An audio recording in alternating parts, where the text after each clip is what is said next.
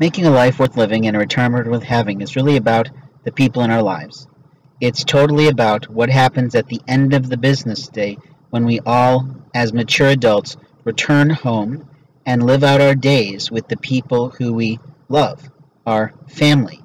Now, when I'm talking about family, I'm not talking about a birth family. Our birth family is our mom and our dad and our siblings, but they are not our family as adults. Sure, they participate in our lives a little bit. We might go to their homes occasionally for holiday festivities or meals, but they are not the people who know us the most. They are not the people in our work lives. They are not the people who are dealing with us in the day-to-day. Our significant others, our spouses, our children are really the people who sort of know us. They don't know us completely because they too are literally not with us every minute of the day. I was in a breakfast restaurant here in the local area and watched a man that I have seen many times producing videos online show up, and he was there with his daughter and it looked like some high school friends. What I noticed was the man was too busy in his phone, really not paying much attention to his children, and I thought, well, maybe he's got a lot of stressors in his sales career, but that's not my point. The reality is that those children are the ones that are going to produce for him a life in retirement. You see, our lives right now are producing lives for our children most of the time. They're producing a series of food for our families, a roof over our heads, and literally the opportunities we have for retirement are based solely, sadly, and completely on our own materialistic efforts. What I mean by that is that financially, we are so responsible for ourselves that we are literally left alone in retirement. My own mother at 85 has been blessed by my father's incredible work effort, his incredible ability to save money, and on top of that, his wise, sound investments in products that really made him a life for retirement. He sacrificed holidays with his company that he worked at for more than 40 years, and that was during a time period when there was a silver bullet, but there was always an opportunity to earn to trade vacation time for other types of retirement pay. In our life, we have now companies that don't think much about people in their old age. They want to remove their responsibilities of helping folks to have a retirement. And what does that mean for our retail people? The people who touch our food, that touch our lives, that touch our abilities to have products and services in the day-to-day. Let's face it, we're buying toilet paper from an hourly employee. We're producing water for our lives with manufacturing employees who may come from another country. You see, in our lifetime, we're going to lose a lot in America if we don't literally start producing children who are willing to work at those modest wages. Now, there are certainly some cutting-edge companies out there, like we've seen sometimes portrayed in the news, that have reversed the entire model of corporate America. They have literally said one of two things. Either those at the bottom make the most, or everyone in the company makes the same.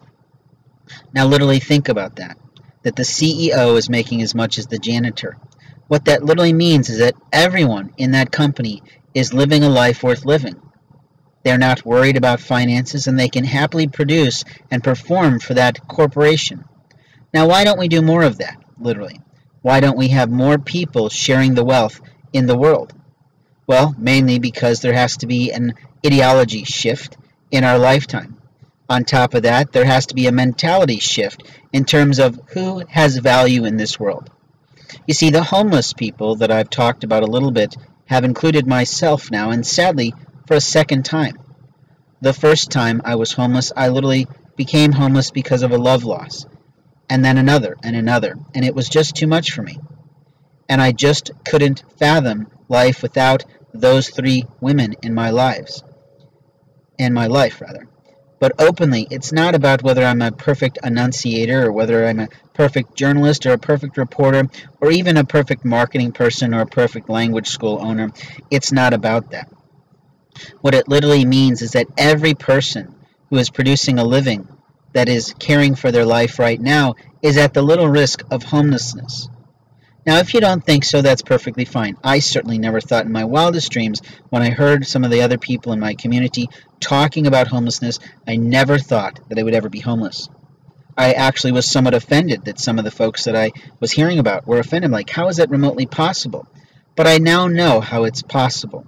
It's possible because other people think they have the literal right to take away our property, our personhood, our paperwork, and literally that's what happened to me.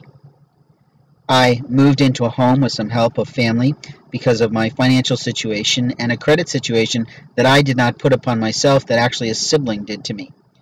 And because of that, I couldn't get my own place. And that's crazily unreal to me, because for 17 some odd years I didn't have a need for credit at all. My word was my bond in my previous living establishment, and I lived there a long time, almost practically 10 years. I loved where I lived. It was my favorite place in the world to live there, in the arts and design district of that small community, and I loved my home. I loved it so much that it was a great struggle for me to move out singularly on my own after my life partner had long returned to her home country. Now I share little tidbits of myself out of authenticity and wanting to have a real relationship with you who's listening, but also in terms of transparency. I have never lied to you about one thing that I've said. I've given you total opinion about my feelings about the inappropriateness of our police forces today, and openly their inadequate and illicit activities. But that's my opinion based on experience that I've had. It may not be the same experience that you have if you literally have a best friend who's a police officer. Now, I'm only going to say that one time. I'm a journalist. I make observations. I have experiences. And from that seasoning, if you will, I render an opinion. Everything I say is opinion, and absolutely, someone can be pissed off about my opinion. But literally, they have no lawful right to be listening to me if they're not my closest friend or someone I'm trying to sell business to. Literally, this website and what I do in LinkedIn are totally for my professional career orientation. It's about me sharing reports about things that I observe. And in life, we have observations, but we don't always share those ideas and ideologies with other people. That is truly what a reporter does. They go out, they research, they investigate, they talk to people, and then they share information. And that's literally what I'm doing in sort of an odd and different sort of way than I was doing in marketing. My marketing minutes I've set on hold for a short time. Every once in a while I'll share something based on an experience.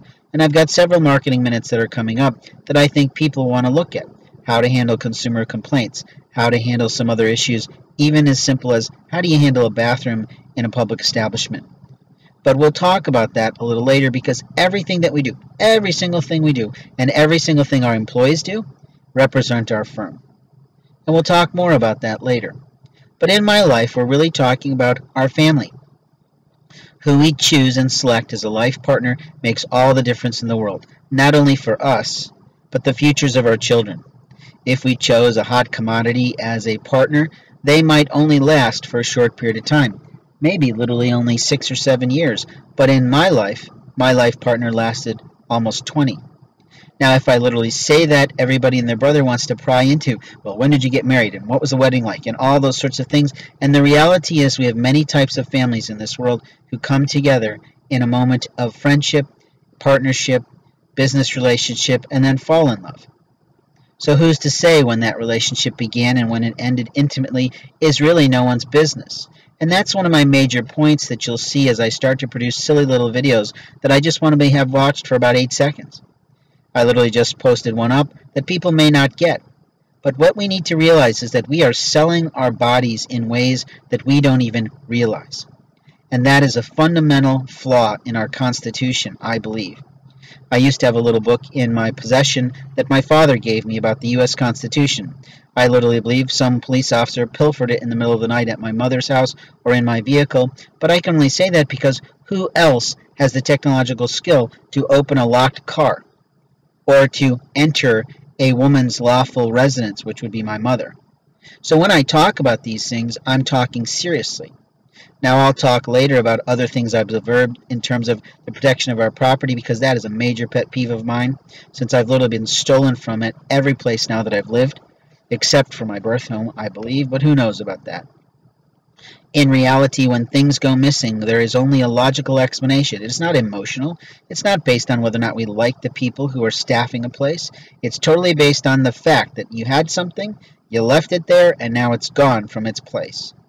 I've had lots of gifts that I was setting aside for children out of my life's work, my life's property, my life's possessions, my travels abroad, that have literally been stolen from me by people I don't even know.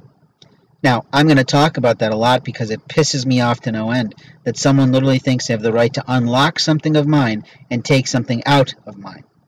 But it might feel the same to you because it might feel just like it does for me, that it's a total violation of our personal rights. The fact that we work our butts off to produce a life for ourselves, to produce experiences for ourselves, to produce travels, to go on vacations with our families, to do things literally in our business careers. We pick up mementos of those moments of time that help make the memories of our lives to talk about when we're old and gray, and someone literally thinks they have the right to take them. And that's a flaw in American society and the rest of the world. We must start producing children who understand our rights. And that's a major point that I'm trying to make with all of these comments. So whether you've listened to this audio file or whether you listen to another audio cast, it doesn't really matter. What I'm saying literally is you are solely responsible for the education of your children and whether or not they respect the personhood, property, and paperwork of another human being. So when we're talking about this, this really expands across many facets of our society, not only in terms of how leaders treat their employees. And I recently just saw fabulous, at least from the visual point of view and the listening point of view, fabulous Taco Bell manager. A little rough around the edges, but she is great with her people and great with customers.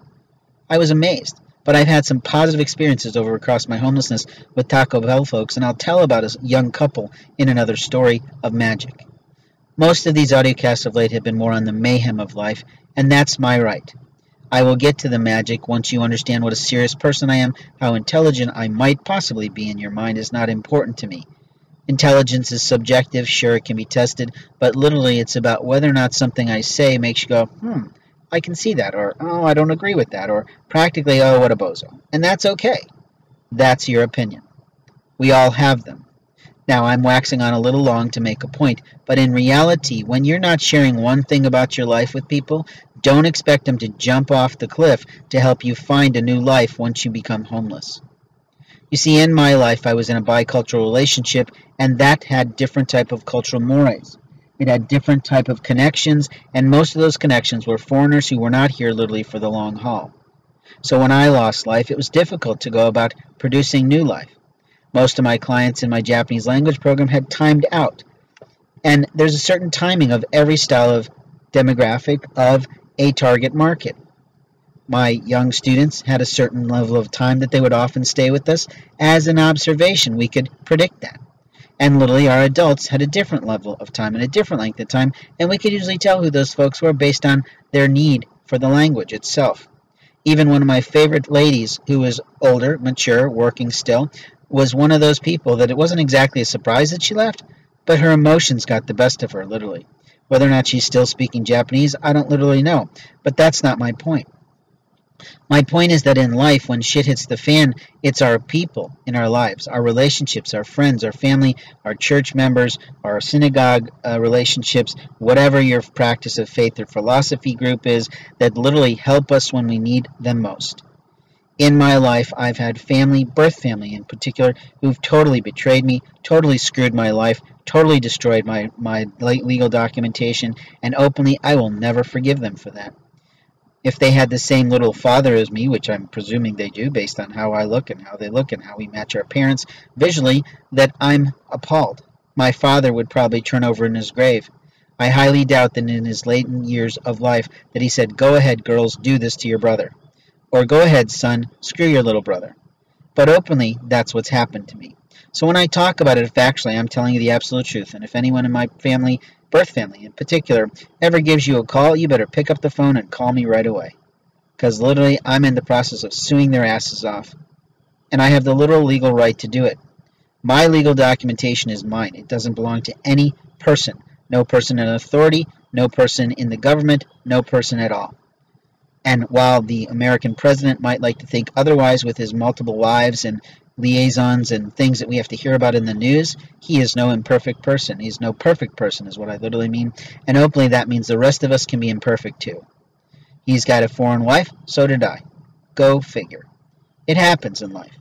People have cross-racial relationships. Are we so old in our mindset that we can't let people love who they need to love?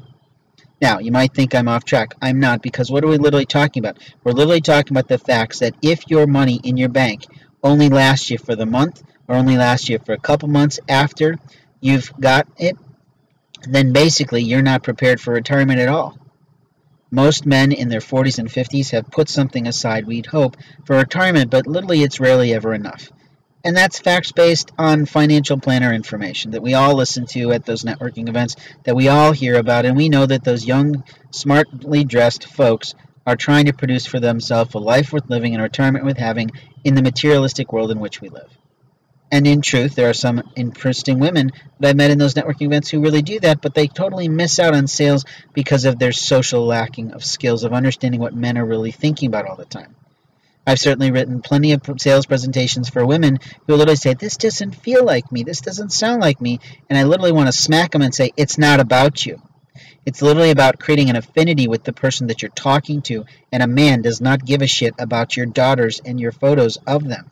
No offense. It's not that we don't care. It's that in reality we've got so much on our mind about worrying about what we've got to do to pay for our own lives that looking at your beautiful little girls is not something that a man typically does unless it's a brand new baby. So, or unless you're trying to solicit us for something else, and we're not interested in that in the business world. At least we shouldn't be. Sure, most men are thinking about a lot of things all the time, and we all know that joke. But in truth, in the professional realm, it's inappropriate, it's immoral, and men need to get that on their faces right now. That in truth, we are required to be polite when we'd like to be impolite. We are required to not beat somebody to death when we'd like to for them if they're stealing our property out of locked places and locked storage units.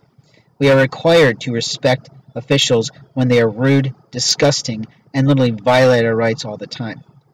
We are required to not get irate with medical practitioners who lie to us about our bills, who put us into medical financial hock, and then literally won't take a friggin' phone call when we're trying to get them on the phone.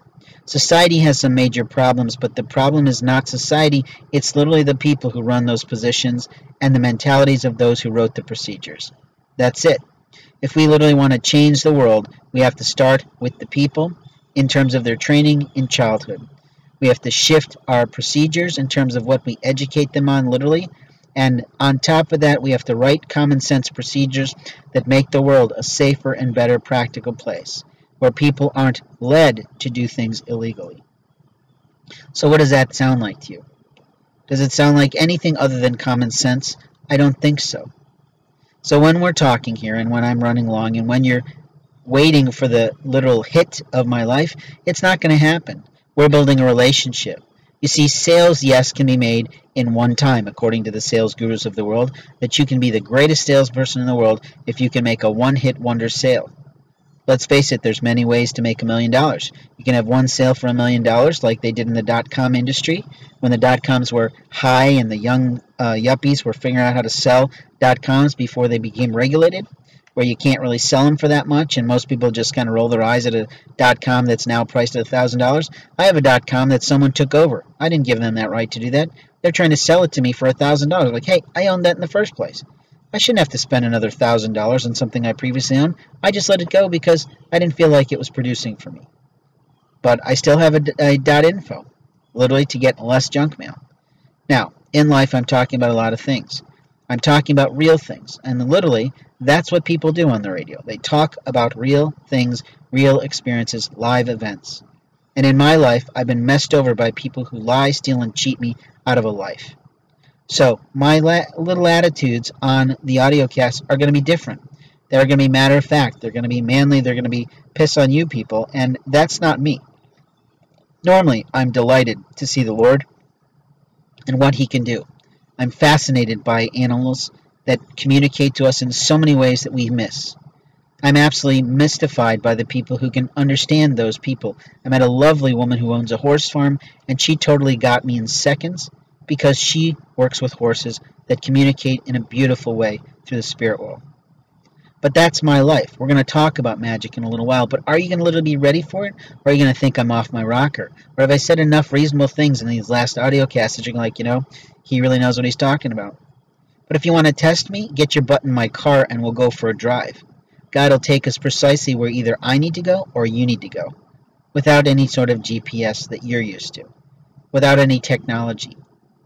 And I've literally proven that the manufacturers have violated our rights and given out information on our vehicles to people and authorities that they should not have. I literally know they violated our rights by putting kill switches in our vehicles. Who gave them the right to give away our rights to our property so that someone in authority can press a button and it kills our car on the road, giving us all kinds of little expenses? You see, we have to demand our rights come back to us.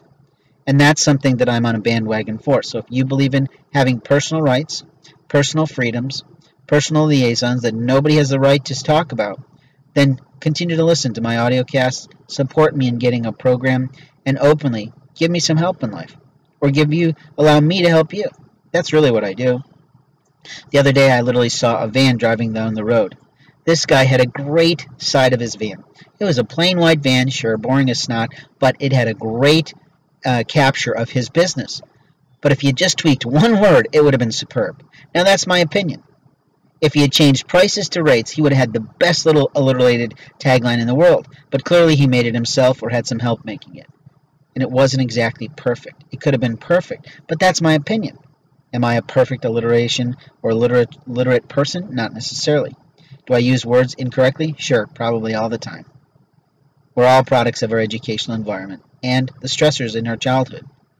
But in reality, what I'm talking about is the right to be heard, the right to be seen, the right to say, these are my rights, leave me the hell alone, and the right to have my own property left alone by my birth family, by people I don't even know as strangers getting into my car, and I'm trying to figure out how they're doing that. The door's locked. So we have a lot to work on in America. We have to begin literally at the forefront in our own families, talking to our children about rights of our own and rights of others.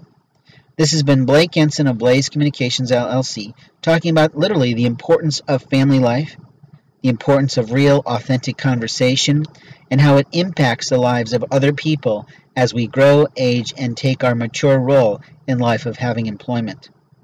Thanks for listening.